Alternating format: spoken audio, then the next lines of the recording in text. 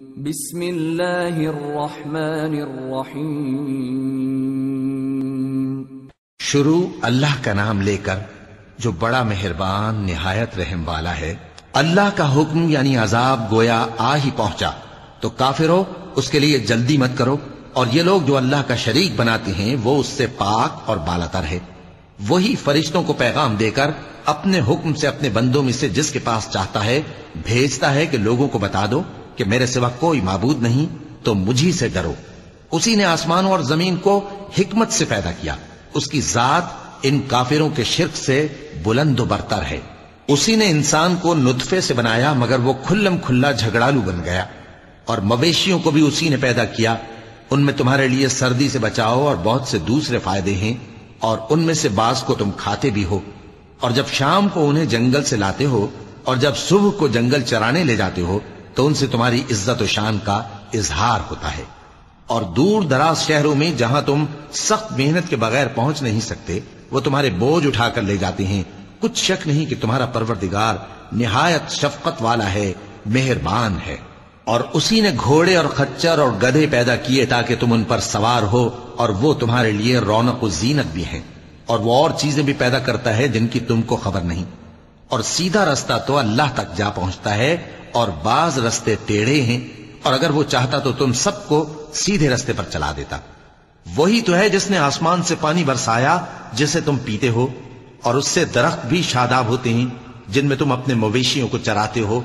اسی پانی سے وہ تمہارے لیے کھیتی اور زیتون اور کھجور اور انگور اور دوسرے بے شمار درخت اگاتا ہے، اور ہر طرح کے پھل پیدا کرتا ہے۔ غور کرنے والوں کے لیے اس میں اللہ کی قدرت کی بڑی نشانی ہے۔ اور اسی نے تمہارے لیے رات اور دن اور سورج اور چاند کو کام میں لگایا، اور اسی کے حکم سے ستارے بھی کام میں لگے ہوئے ہیں۔ سمجھنے والوں کے لیے اس میں بہت سی نشانیاں ہیں۔ اور جو طرح طرح کے رنگوں کی چیزیں اس نے زمین میں پیدا کی سب تمہارے زیر فرمان کر دیں۔ نصیحت حاصل کرنے والوں کے لیے اس میں نشانی ہے۔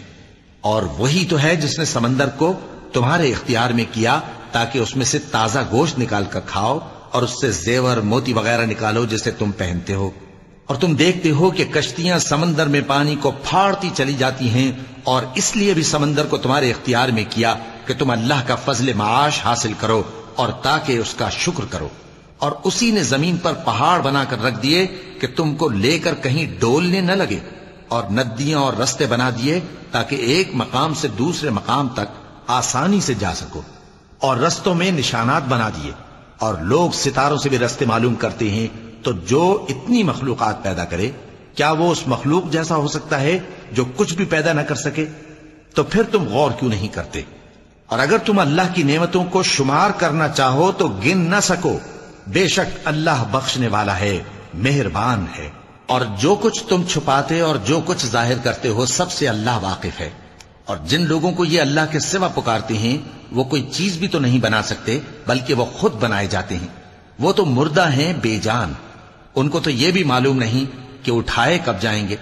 لوگوں، تمہارا معبود تو ایک ہی معبود ہے، سو جو لوگ آخرت پر ایمان نہیں رکھتے ان کے دل انکار کر رہے ہیں اور وہ سرکش ہو رہے ہیں۔ یہ جو کچھ چھپاتے ہیں اور جو ظاہر کرتے ہیں اللہ ضرور اس کو جانتا ہے۔ وہ سرکشوں کو ہرگز پسند نہیں کرتا۔ اور جب ان کافروں سے کہا جاتا ہے کہ تمہارے پروردگار نے کیا اتارا ہے تو کہتے ہیں پہلے لوگوں کی حکایتیں۔ اے پیغمبر ان کو بکنے دو، یہ قیامت کے دن اپنے اعمال کے پورے بوجھ بھی اٹھائیں گے، اور جن کو یہ بے تحقیق گمراہ کرتے ہیں ان کے بوجھ بھی اٹھائیں گے۔ سن رکھو کہ جو بوجھ یہ اٹھا رہے ہیں برے ہیں۔ ان سے پہلے لوگوں نے بھی ایسی ہی مکاریاں کی تھیں تو اللہ کا حکم ان کی عمارت کی بنیادوں کی طرف سے آ پہنچا، اور چھت ان پر ان کے اوپر سے گر پڑی، اور ایسی طرف سے ان پر عذاب آ واقع ہوا جہاں سے ان کو خیال بھی نہ تھا۔ پھر وہ ان کو قیامت کے دن بھی ذلیل کرے گا اور کہے گا کہ میرے وہ شریک کہاں ہیں جن کے بارے میں تم جھگڑا کرتے تھے؟ جن لوگوں کو علم دیا گیا تھا وہ کہیں گے کہ آج کافروں کی رسوائی اور برائی ہے۔ ان کا حال یہ ہے کہ جب فرشتے ان کی روحیں قبض کرنے لگتے ہیں جبکہ یہ اپنے ہی حق میں ظلم کرنے والے ہوتے ہیں تو مطیع و فرما بردار ہو جاتے ہیں اور کہتے ہیں کہ ہم کوئی برائی نہیں کرتے تھے۔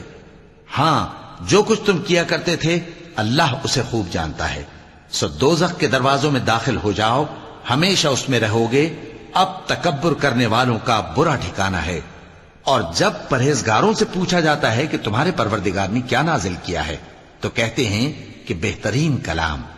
جو لوگ نیکوکار ہیں ان کے لیے اس دنیا میں بھی بھلائی ہے اور آخرت کا گھر تو بہت ہی اچھا ہے، اور پرہیزگاروں کا گھر بہت خوب ہے۔ وہ بہشت جاویدانی جن میں وہ داخل ہوں گے، ان کے نیچے نہریں بہہ رہی ہیں، وہاں جو چاہیں گے ان کے لیے میسر ہوگا۔ اللہ پرہیزگاروں کو ایسا ہی بدلہ دیتا ہے۔ ان کی کیفیت یہ ہے کہ جب فرشتے ان کی جانیں نکالنے لگتے ہیں اور یہ کفر و شرک سے پاک ہوتے ہیں تو سلام علیکم کہتے ہیں، اور کہتے ہیں کہ جو عمل تم کیا کرتے تھے ان کے بدلے میں بہشت میں داخل ہو جاؤ۔ کیا یہ کافر اس بات کے منتظر ہیں کہ فرشتے ان کے پاس جان نکالنے آئیں یا تمہارے پروردگار کا حکم عذاب آ پہنچے؟ اسی طرح ان لوگوں نے کیا تھا جو ان سے پہلے تھے، اور اللہ نے ان پر ظلم نہیں کیا بلکہ وہ خود اپنے آپ پر ظلم کرتے تھے، تو ان کو ان کے اعمال کے برے بدلے ملے، اور جس چیز کے ساتھ وہ ٹھٹھے کیا کرتے تھے اس نے ان کو ہر طرف سے گھیر لیا۔ اور مشرک کہتے ہیں کہ اگر اللہ چاہتا تو نہ ہم ہی اس کے سوا کسی چیز کو پوجتے اور نہ ہمارے بڑے ہی پوجتے، اور نہ اس کے فرمان کے بغیر ہم کسی چیز کو حرام ٹھہراتے۔ اے پیغمبر، اسی طرح ان سے اگلے لوگوں نے کیا تھا، تو پیغمبروں کے ذمے اللہ کے احکام کو کھول کر سنا دینے کے سوا اور کچھ نہیں۔ اور ہم نے ہر امت میں کوئی پیغمبر بھیجا کہ اللہ ہی کی عبادت کرو اور بتوں کی پرستش سے اجتناب کرو، تو ان میں بعض ایسے ہیں جن کو اللہ نے ہدایت دی اور بعض ایسے ہیں جن پر گمراہی ثابت ہوئی۔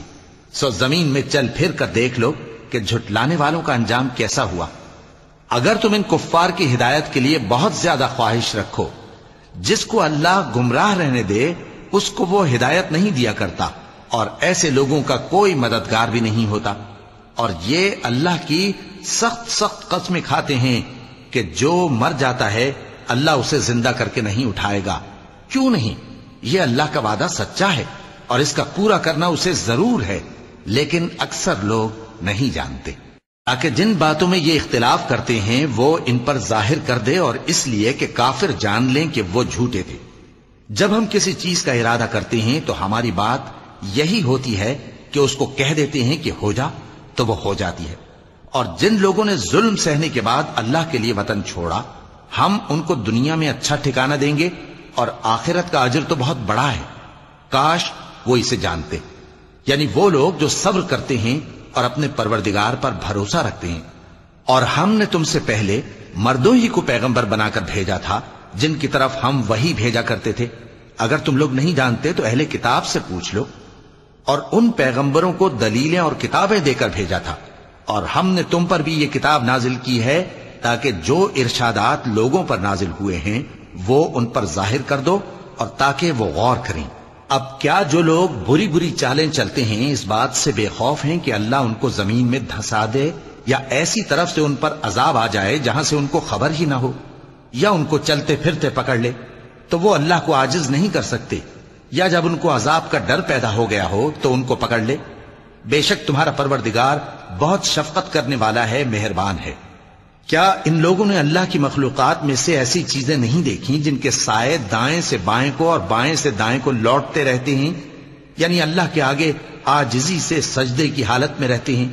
اور تمام جاندار جو آسمانوں میں ہیں اور جو زمین میں ہیں سب اللہ کے آگے سجدہ کرتے ہیں، اور فرشتے بھی، اور وہ ذرا غرور نہیں کرتے، اور اپنے پروردگار سے جو ان کے اوپر ہے ڈرتے ہیں، اور جو ان کو ارشاد ہوتا ہے اس پر عمل کرتے ہیں۔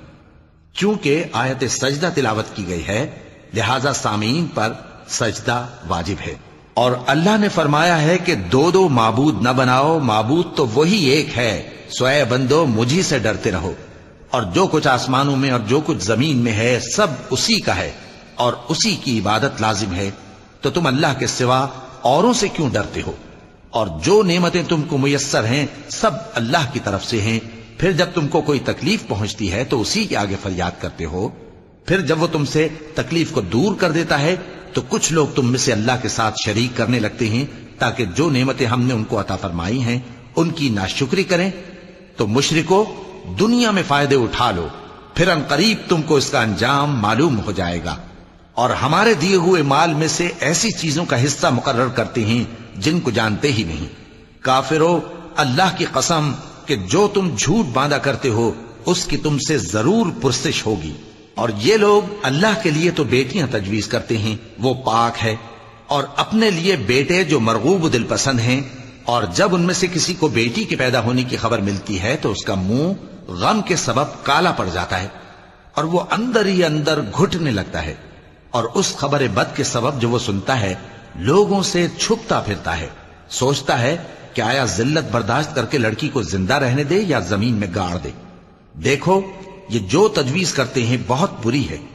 جو لوگ آخرت پر ایمان نہیں رکھتے انہی کے لیے بری مثال ہے، اور اللہ کو صفت اعلیٰ زیب دیتی ہے، اور وہ غالب ہے، حکمت والا ہے۔ اور اگر اللہ لوگوں کو ان کے ظلم کے سبب پکڑنے لگے تو ایک جاندار کو زمین پر نہ چھوڑے، لیکن ان کو ایک وقت مقرر تک مہلت دیے جاتا ہے، پھر جب وہ وقت آ جاتا ہے تو ایک گھڑی نہ پیچھے رہ سکتے ہیں نہ آگے بڑھ سکتے ہیں۔ اور یہ اللہ کے لیے ایسی چیزیں تجویز کرتے ہیں جن کو خود ناپسند کرتے ہیں، اور زبان سے جھوٹ بکے جاتے ہیں کہ ان کو قیامت کے دن بھلائی یعنی نجات ہوگی۔ کچھ شک نہیں کہ ان کے لیے دوزخ کی آگ تیار ہے، اور یہ دوزخ میں سب سے آگے بھیجے جائیں گے۔ اللہ کی قسم، ہم نے تم سے پہلی امتوں کی طرف بھی پیغمبر بھیجے تو شیطان نے ان کے کرتوت ان کو آراستہ کر دکھائے، تو آج بھی وہی ان کا دوست ہے اور ان کے لیے عذاب علیم ہے۔ اور ہم نے جو تم پر کتاب نازل کی ہے تو اس لیے کہ جس بات میں ان لوگوں کو اختلاف ہے تم اس کا فیصلہ کر دو، اور یہ مومنوں کے لیے ہدایت اور رحمت ہے۔ اور اللہ ہی نے آسمان سے پانی برسایا، پھر اس سے زمین کو اس کے مرنے کے بعد زندہ کیا، بے شک اس میں سننے والوں کے لیے نشانی ہے۔ اور تمہارے لیے چوپایوں میں بھی مقام عبرت و غور ہے کہ ان کے پیٹوں میں جو گوبر اور لہو ہے اس کے درمیان سے نکال کر ہم تم کو خالص دودھ پلاتے ہیں جو پینے والوں کے لیے خوشگوار ہے، اور کھجور اور انگور کے میووں سے بھی تم پینے کی چیزیں تیار کرتے ہو کہ ان سے شراب بناتے ہو اور عمدہ رزق کھاتے ہو۔ جو لوگ سمجھ رکھتے ہیں ان کے لیے ان چیزوں میں نشانی ہے۔ اور تمہارے پروردگار نے شہد کی مکھی کو ارشاد فرمایا کہ پہاڑوں میں اور درختوں میں اور اونچی اونچی چھتریوں میں جو لوگ بناتے ہیں گھر بنا، پھر ہر قسم کے میوے کھا اور اپنے پروردگار کے صاف رستوں پر چلی جا۔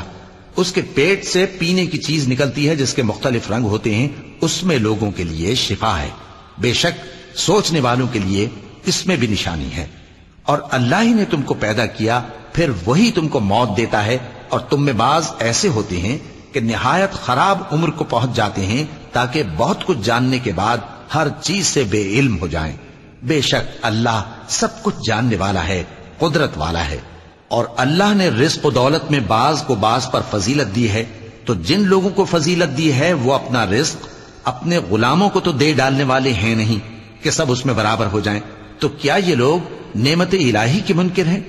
اور اللہ ہی نے تم میں سے تمہارے لیے بیویاں پیدا کی اور بیویوں سے تمہارے بیٹے اور پوتے پیدا کیے اور کھانے کو تمہیں پاکیزہ چیزیں دیں، تو کیا یہ لوگ باطل پر اعتقاد رکھتے اور اللہ کی نعمتوں سے انکار کرتے ہیں؟ اور اللہ کے سوا ایسوں کو پوجتے ہیں جو ان کو آسمانوں اور زمین میں روزی دینے کا ذرا بھی اختیار نہیں رکھتے اور نہ کسی اور طرح کا مقدور رکھتے ہیں۔ تو لوگوں، اللہ کے لیے غلط مثالیں نہ بناؤ، بے شک اللہ جانتا ہے اور تم نہیں جانتے۔ اللہ ایک اور مثال بیان فرماتا ہے کہ ایک غلام ہے جو بالکل دوسرے کے اختیار میں ہے اور کسی چیز پر قدرت نہیں رکھتا، اور ایک ایسا شخص ہے جس کو ہم نے اپنے ہاں سے بہت سا مال طیب عطا فرمایا ہے اور وہ اس میں سے رات دن پوشیدہ اور ظاہر خرچ کرتا رہتا ہے، تو کیا یہ دونوں شخص برابر ہیں؟ ہرگز نہیں، الحمدللہ، لیکن ان میں سے اکثر لوگ نہیں سمجھ رکھتے۔ اور اللہ ایک اور مثال بیان فرماتا ہے کہ دو آدمی ہیں، ایک ان میں سے گونگا اور کسی کا غلام ہے بے اختیار و ناتواں کہ کسی چیز پر قدرت نہیں رکھتا اور اپنے مالک کو دوبھر ہو رہا ہے، وہ جہاں اسے بھیجتا ہے کبھی اچھی خبر نہیں لاتا۔ کیا ایسا گونگا بہرا اور وہ شخص جو سنتا بولتا اور لوگوں کو انصاف کرنے کا حکم دیتا ہے اور خود سیدھے رستے پر چل رہا ہے، دونوں برابر ہو سکتے ہیں؟ اور آسمانوں اور زمین کا بھید اللہ ہی کے پاس ہے، اور اللہ کے نزدیک قیامت کا آنا یوں ہے جیسے آنکھ کا جھپکنا، بلکہ اس سے بھی جل تر۔ کچھ شک نہیں کہ اللہ ہر چیز پر قادر ہے، اور اللہ ہی نے تم کو تمہاری ماؤں کے شکم سے پیدا کیا اس حال میں کہ تم کچھ نہیں جانتے تھے، اور اس نے تم کو کان اور آنکھیں اور دل اور ان کے علاوہ اور اعضاء بخشے تاکہ تم شکر کرو۔ کیا ان لوگوں نے پرندوں کو نہیں دیکھا کہ آسمان کی ہوا میں گھرے ہوئے اڑتے رہتے ہیں؟ ان کو اللہ ہی تھامے رکھتا ہے۔ ایمان والوں کے لیے اس میں بہت سی نشانیاں ہیں۔ اور اللہ ہی نے تمہارے لیے گھروں کو رہنے کی جگہ بنایا، اور اسی نے چوپایوں کی کھالوں سے تمہارے لیے ڈیرے بنائے جن کو تم ہلکا پھلکا دیکھ کر سفر اور حضر میں کام میں لاتے ہو، اور ان کی اون اور پشم اور بالوں سے تم اسباب اور برتنے کی چیزیں بناتے ہو جو مدت تک کام دیتی ہیں۔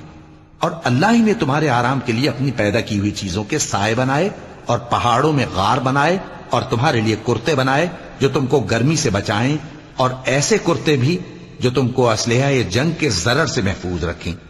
اسی طرح اللہ اپنا احسان تم پر پورا کرتا ہے تاکہ تم فرمانبردار بنو۔ پس اگر یہ لوگ روگردانی کریں تو اے پیغمبر تمہارا کام فقط صاف صاف پہنچا دینا ہے۔ یہ اللہ کی نعمتوں سے واقف ہیں، مگر واقف ہو کر ان سے انکار کرتے ہیں، اور یہ اکثر ناشکرے ہیں۔ اور جس دن ہم ہر امت میں سے ایک گواہ یعنی پیغمبر کو کھڑا کریں گے، پھر نہ تو کفار کو بولنے کی اجازت ملے گی اور نہ ان کے عذر قبول کیے جائیں گے۔ اور جب ظالم لوگ عذاب دیکھ لیں گے تو پھر نہ تو ان کے عذاب ہی میں تخفیف کی جائے گی اور نہ ان کو مہلت ہی دی جائے گی۔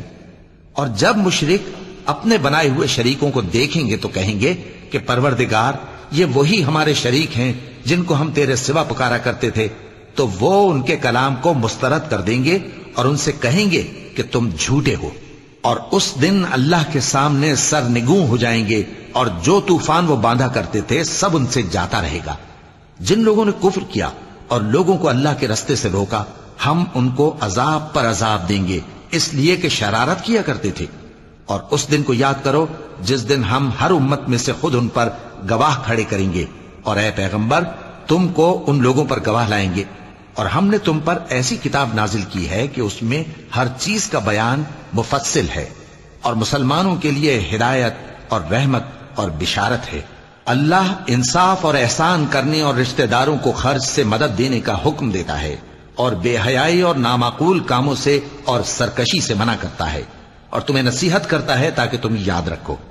اور جب اللہ سے عہد کرو تو اس کو پورا کرو، اور جب پکی قسمیں کھاؤ تو ان کو مت توڑو کہ تم اللہ کو اپنا ضامن مقرر کر چکے ہو، اور جو کچھ تم کرتے ہو اللہ اس کو جانتا ہے۔ اور اس عورت کی طرح نہ ہونا جس نے محنت سے تو سود کاتا، پھر اس کو توڑ کر ٹکڑے ٹکڑے کر ڈالا، کہ تم اپنی قسموں کو آپس میں اس بات کا ذریعہ بنانے لگو کہ ایک گروہ دوسرے گروہ سے زیادہ غالب رہے۔ بات یہ ہے کہ اللہ تمہیں اس سے آزماتا ہے، اور جن باتوں میں تم اختلاف کرتے ہو قیامت کے دن اس کی حقیقت تم پر ظاہر کر دے گا۔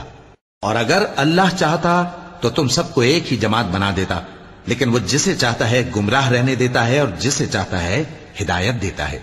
اور جو عمل تم کرتے ہو اس دن ان کے بارے میں تم سے ضرور پوچھا جائے گا۔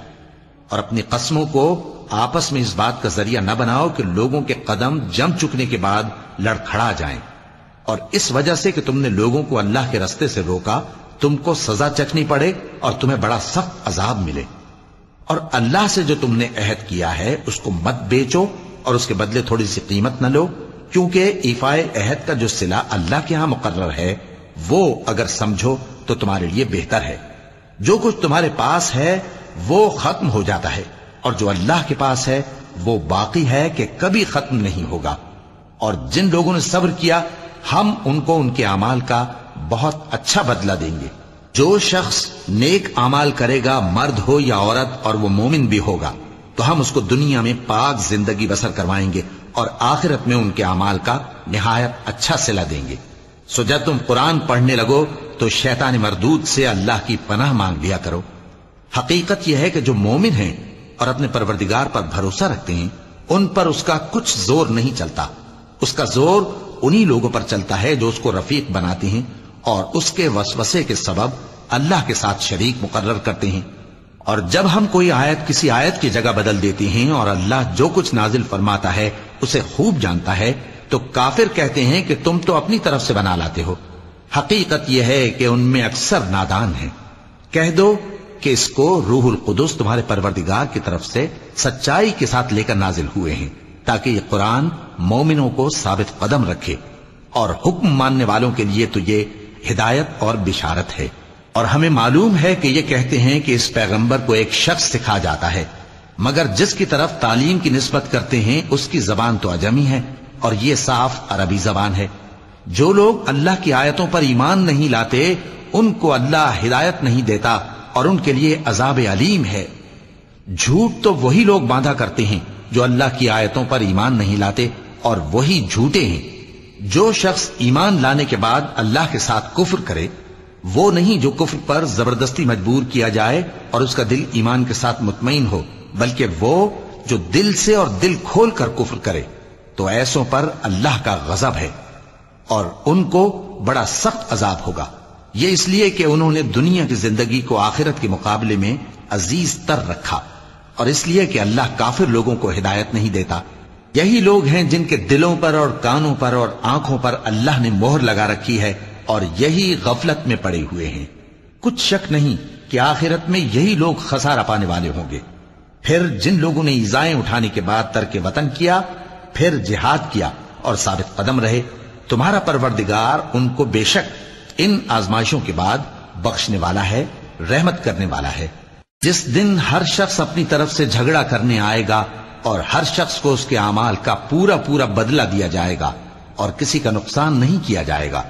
اور اللہ ایک بستی کی مثال بیان فرماتا ہے جو کہ ہر طرح امن چین سے تھی، ہر طرف سے اس کا رزق با فراغت چلا آتا تھا، مگر ان لوگوں نے اللہ کی نعمتوں کی ناشکری کی تو اللہ نے ان کے اعمال کے سبب ان کو بھوک اور خوف کا لباس پہنا کر ناشکری کا مزہ چکھا دیا۔